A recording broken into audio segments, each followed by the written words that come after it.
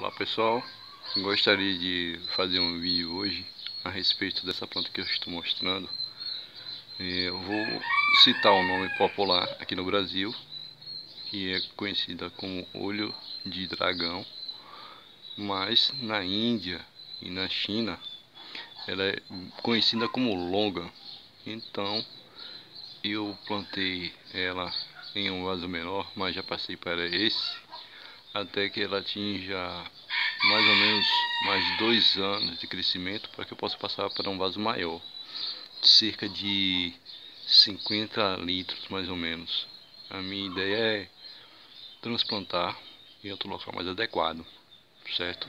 Para que o sistema de raízes dela se adapte ao novo local.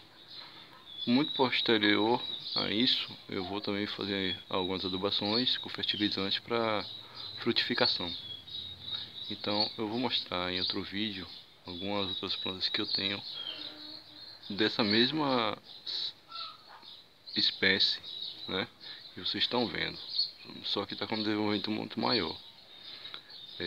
Espero que vocês gostem do vídeo, compartilhe a ideia de plantar em vasos, que é interessante. A minha ideia é mostrar para vocês que é possível desenvolver o plantio de frutíferas em vasos, certo? Então vejam só que a planta se desenvolve muito bem.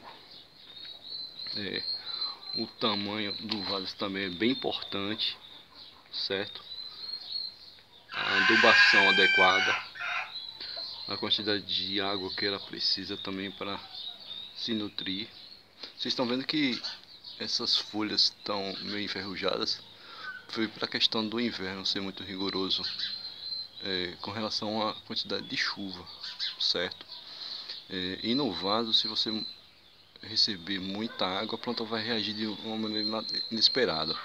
Então daqui a um tempo eu vou fazer uma poda dessas folhas que estão um pouco feias, ela precisa disso também.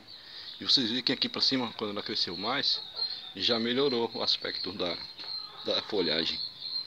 Então preste atenção aos sinais que a planta dá para vocês, e vocês vão melhorar bastante a aparência e o desenvolvimento dela, tá certo?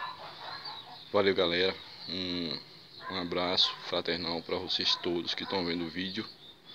Espero que os próximos que eu faça venham acrescentar também na vontade e no desenvolvimento de frutíferas em vaso, certo? Um abração, tchau, tchau.